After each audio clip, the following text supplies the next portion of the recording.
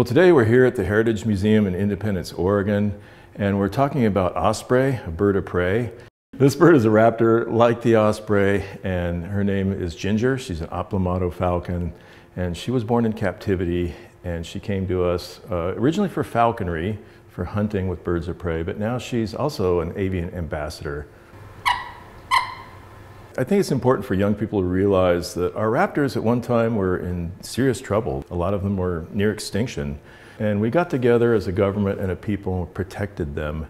And they've come back. And now we live in an environment where they're very common. It's nice to see osprey flying overhead and bald eagles and red-tailed hawks and all the other raptors that we have here.